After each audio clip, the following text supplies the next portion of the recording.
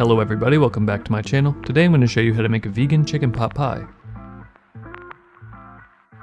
For this recipe you'll need to make a vegan chicken broth. I use Better Than Bouillon No Chicken base to make my broth. Add 3 cups of water and 3 teaspoons of Better Than Bouillon No Chicken base to a small pot and boil and stir until it completely dissolves, then set aside. Add 2 cups of soy curls in a large bowl.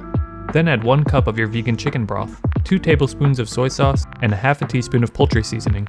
Mix your ingredients together for about 5 minutes, then set aside. Take 2 russet potatoes, peel and chop them. Boil your potatoes for about 5 minutes. Next we're going to make the seasoned salt. In a small mixing bowl mix together 2 tablespoons of sea salt, 2 teaspoons of sugar, 1.5 teaspoons of paprika, a half a teaspoon of black pepper, a 1/4 teaspoon of turmeric, a 1/4 teaspoon of onion powder, and a 1/4 teaspoon of garlic powder. In a large pot mix a half a cup of vegan butter.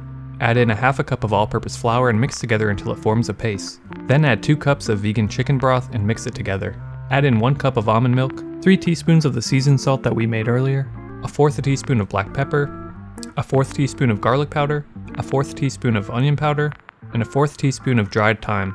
Mix together, then add in your soy curls. Then add in your potatoes, and then add 1.5 cups of frozen peas and carrots. Thoroughly mix your mixture together and turn off the heat once it comes to a boil. Next, make your pie crust. I just picked up a vegan box of pie crust from my local grocery store. You can make a traditional size pie, or you can make a pie crust in a muffin tin and have smaller mini pies. Add your filling to your pies, then add the top of the crust. Cook according to your pie crust directions. And there you go. There's your vegan chicken pot pie. I love this recipe because of how delicious it is and how closely it resembles the non-vegan version. So I hope you enjoy it, let me know how you like it, and thanks for watching.